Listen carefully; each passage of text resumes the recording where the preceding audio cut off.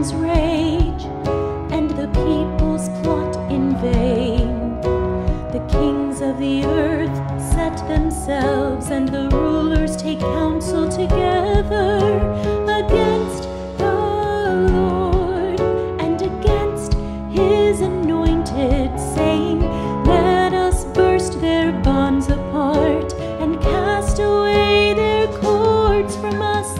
He who sits in the heavens laughs, the Lord holds them in derision.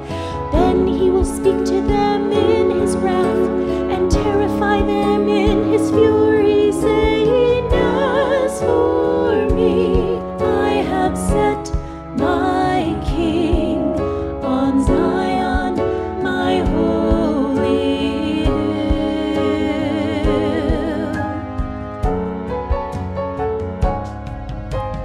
I will tell of the decree.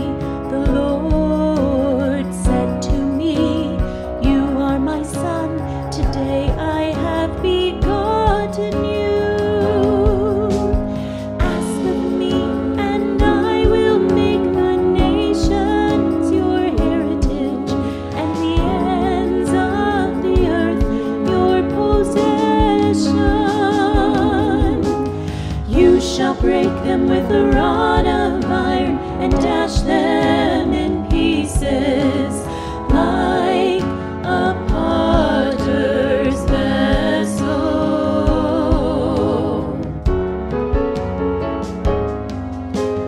Now therefore, O kings, be wise, be warned, O rulers of the earth.